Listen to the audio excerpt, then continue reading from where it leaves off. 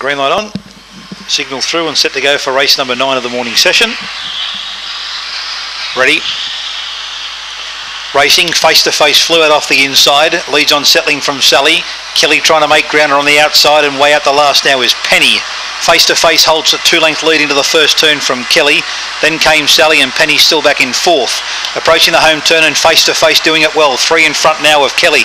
Gets right off the track though and gives Kelly a run through from Sally, but face to face in the centre of the track, still in front. Kelly diving on the inside and goes home too strong. Kelly by about 3/4 on the line to face, and a photo for third then between Sally and Penny. Number 7, Kelly the winner along the inside in 24.60.